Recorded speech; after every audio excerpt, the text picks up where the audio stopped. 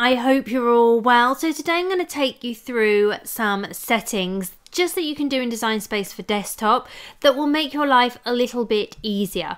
So we're going to come up to the settings bar, which is always at the top of Design Space on desktop. You can see here we've got lots of options. We're going to select settings.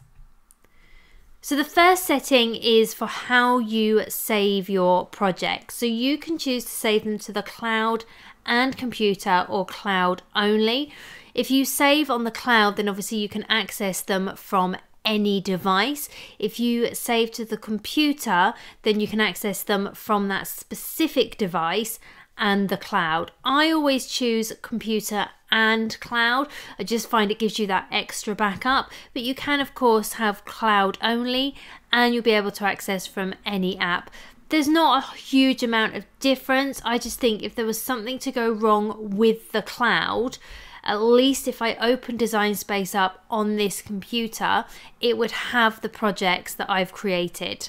Next, we've got Canvas Grid. So this is quite helpful in terms of when you're creating other designs and you need to use your grid. And it's also great for when you don't want a grid. So for example, if you're doing mock-ups and you're going to take screenshots from Design Space to use on other applications, having no grid is great. So you've got the option to have a full grid, which obviously looks like this. And at the moment, my canvas is set to inches. We can have a partial grid.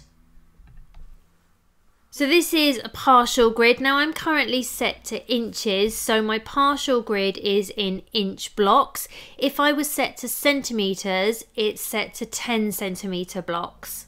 So as you can see in centimeters, this is what your partial grid looks like. And of course I can select no grid, which gives me just a blank canvas. As I say, this is great for if you want to take screenshots in Design Space or you want to create mock-ups. Having the option to remove that grid just gives you a nice clean surface to work with. The other thing you can do in your settings is change from imperial to metric. So imperial is inches, which is what I'm currently set to, and metric is centimeters. So you can see that I'm now in centimeters.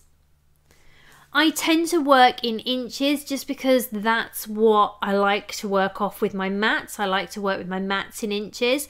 So I'd like to keep my canvas in inches. But there are some times where centimeters work better for me. So for example, if I am working to a specific measurement and it's easier to measure in centimeters, then I'll change my canvas to centimeters. It just means that I'm working with exact figures. As I say, I tend to work in inches, but it's always really handy to be able to switch between the two. So again, metric is centimeters, imperial is inches.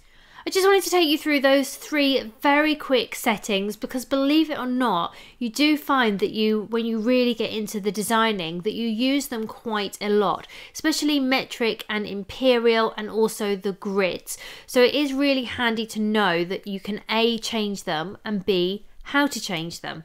As always, thank you so much for joining me. I'll see you all again soon. If you've got any questions, please do leave them below.